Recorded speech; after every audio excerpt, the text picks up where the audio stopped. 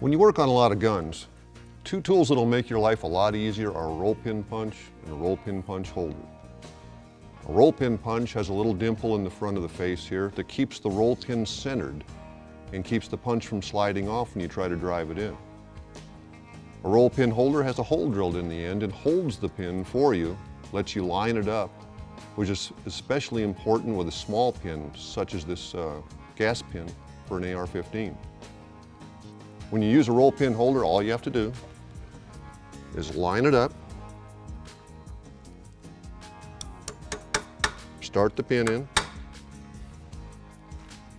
and then tap it the rest of the way in with a regular roll pin punch.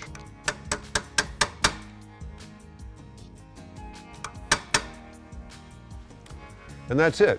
No drop pins, no marred finish, just a nice professional job. If you have any questions about these or any other tools we sell, give us a call on the tech line. We'll be glad to help you out. That's it for now. Thanks for watching.